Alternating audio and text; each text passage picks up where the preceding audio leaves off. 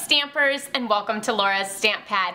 Today I am showcasing the new Paisleys and Posies stamp set, which is in the Holiday Mini Catalog.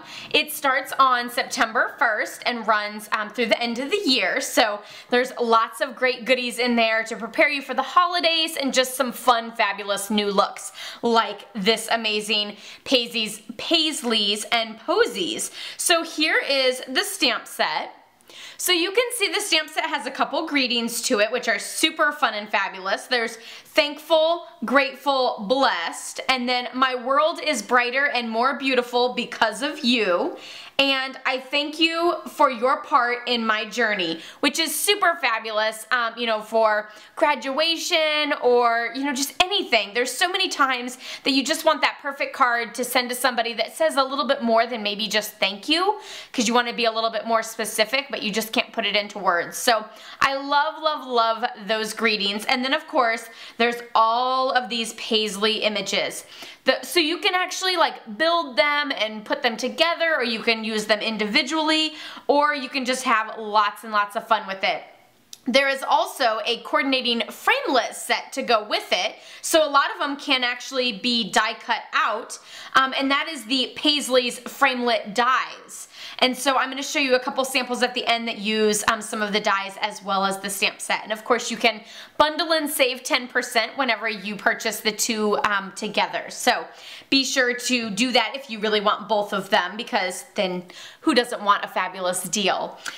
Here, this card I did, and I used Calypso Coral and Night of Navy, and I just created that beautiful background by stamping just random images from the stamp set.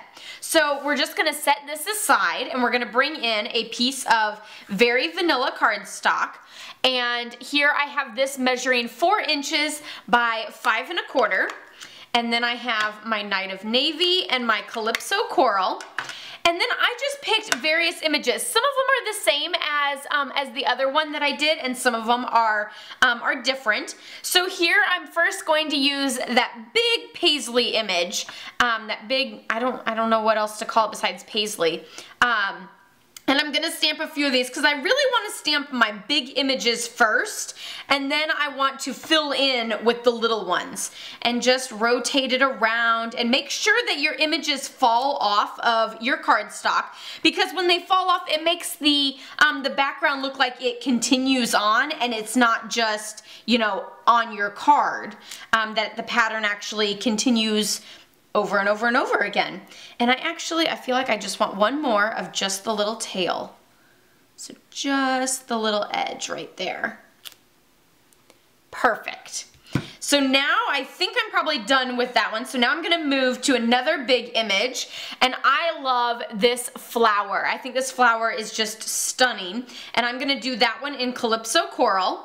And so I'm just going to place it pretty close to the other images, but also, you know, out in the middle and off to the side, and just, you know, filling in around my background. And then this one I'm gonna kind of like snug right next to that.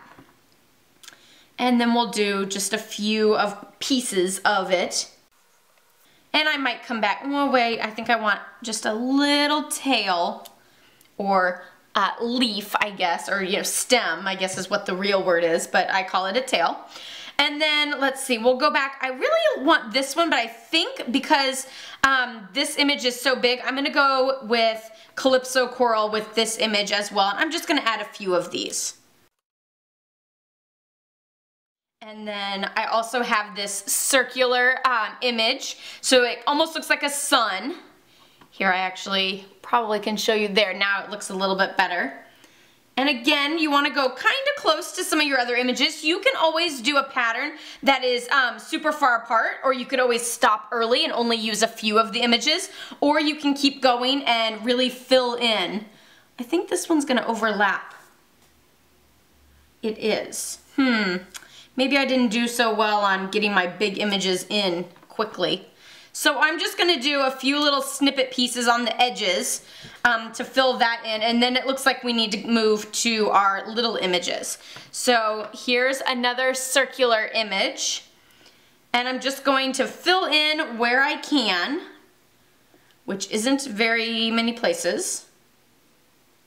Nope, that one overlaps. Okay, I think we're done with that one. So now I feel like I need a little bit more navy. So there's a little like 6-petal flower, and then there's also a little like dotted circular image. And so these you can really like put in with other images and, you know, kind of sneak them in a lot of different places.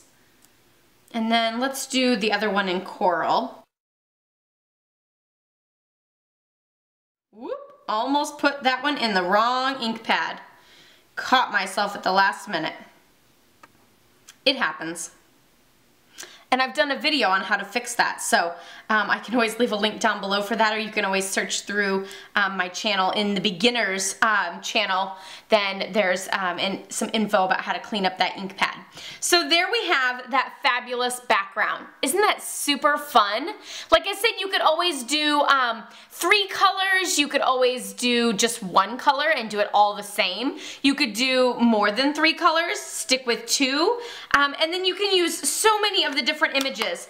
I'm going to show you a few images that I did not use, and ones that I didn't use is this dotted image here, which this image actually fits inside the dotted image. So I didn't use those. I didn't use any of the leaves or greenery pieces either, but I did use all of the others. So lots of fun, lots of great images to create a beautiful background. Let's bring back in that original.